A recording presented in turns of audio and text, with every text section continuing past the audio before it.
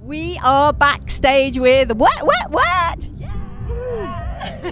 And yeah, a little bit of time before they go on stage. It is raining. How are you guys? Very good, thank you. Yeah, you? Yeah, I'm fab. I'm dead excited to see you too. It's nice to Good. see you as well. Oh, hey, I'm excited to see you, Helen. No. Especially you. Well, you know, he's been around a little bit longer. We go back a long way. As I said last time I saw you, you are doing the most amazing job. But tell me, things have changed a little bit. Yeah, things have changed. Yeah. Things change. No. Change is good sometimes, but I miss Tommy. We've never really spoke about And Neil. No, we haven't. And I miss Tommy too.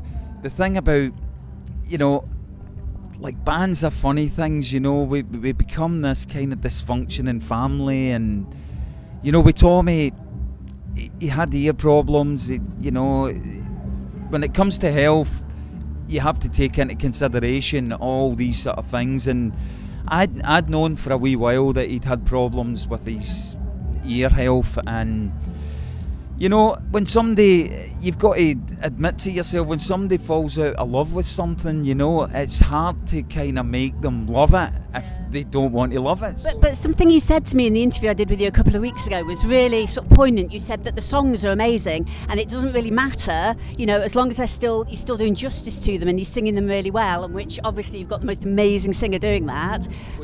We have, and you know, you're right, I was concentrating on, you know, one aspect of it. The other aspect of it, you know, when people do fall out of love with it, you want to get people in.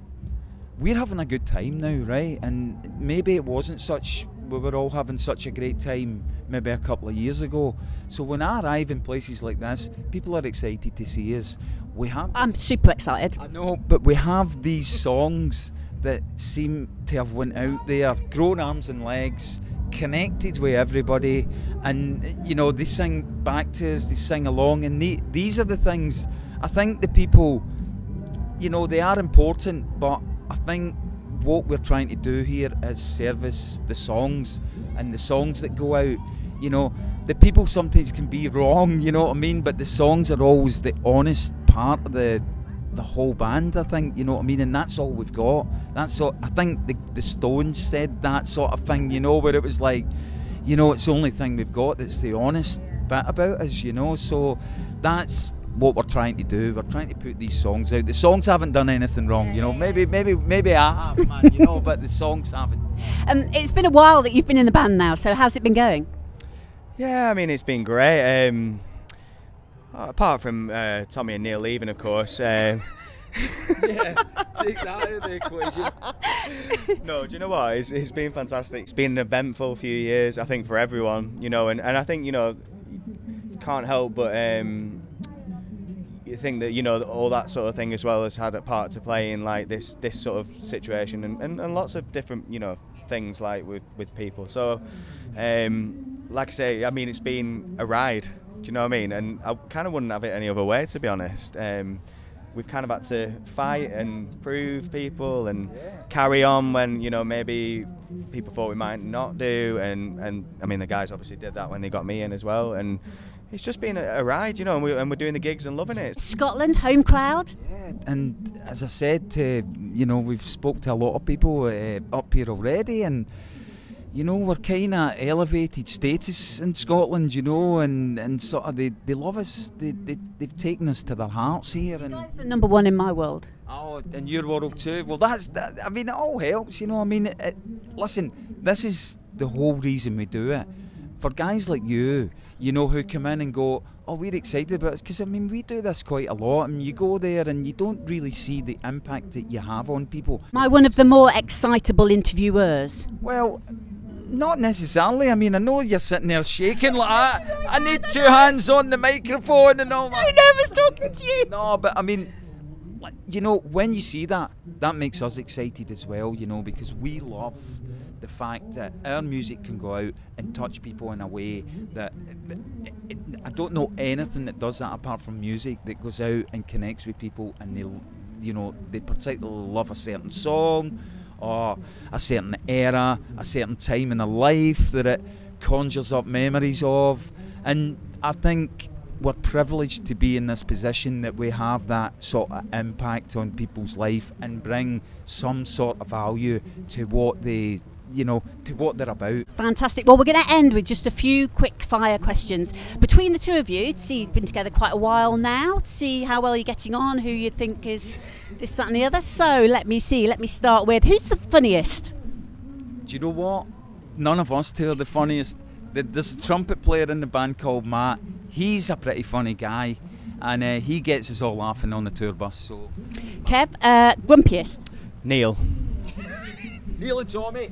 Neil and Tommy. They're not there anymore. No. Marty. You can basically just say Neil and Tommy, and no one's going to get upset then. Yeah. You can't give that for every answer. That's not fair. Who's the hardest worker? Oh, me, definitely. No, I'd have to say Graham. I would have to say Graham, because he's the guy that, whenever there's things that need doing that are extra things and stuff like that, he's on it. You know what I mean? I could say Dougie as well, our manager, and Emma as well. You know, they're extremely hardworking. There are people, you know, and every band's got them. They're unsung people. They're people that stand in the background and sort of say, right, you need to go here now. Now they're the unsung heroes, you know. People like Dougie and Emma, and to a lesser extent Fiona, who's also left us, I might add, you know. But these people, they make things happen, you know. And these are the people that you don't see. So, you know, we're the front end, the shiny bit that people see and people can interact with. But there are lots of other people. Best looking? Me. Yeah, I'd have to go for Graham again. Graham. I think I used to be, but listen, I'm happy to hand that over to Kevin now, you know. No, look, I'm happy for you. You got called a Greek god in the last interview. So, Greek god? Yeah. Well, he's kind of like a Greek god, isn't he? Yeah. I'll take that. Most patient? Oh, I'd say me, definitely, yeah. I mean, the first paycheck from the band, it took fucking ages. Most emotional? I think we can all get emotional, actually, you know, especially playing music, you know, that touches emotions. And, you know, speaking to the people before, when you play music, man, sometimes, I remember when we first came out of lockdown, we played a gig. It was such an emotional experience. I think we all had a tear in our eyes, so I think we can all be emotional. Who can drink the most? You're Scottish, so I'm guessing it's going to head in your direction. I don't think it is, to be honest. Really? Yeah, I don't think it is. I think that's got to be me. Do like a bit of a drink now and again. But It does, and listen, I used to drink. I used to drink for Kevin before he was even born, you know what I mean? So there came a point in time when I thought, do you know what? I'm going to park up the drinking. You know what? This is why he looks like a Greek god, and I look like a little porky. I like that. Guys, I love you. I love Wet, Wet, Wet. Thank you so much.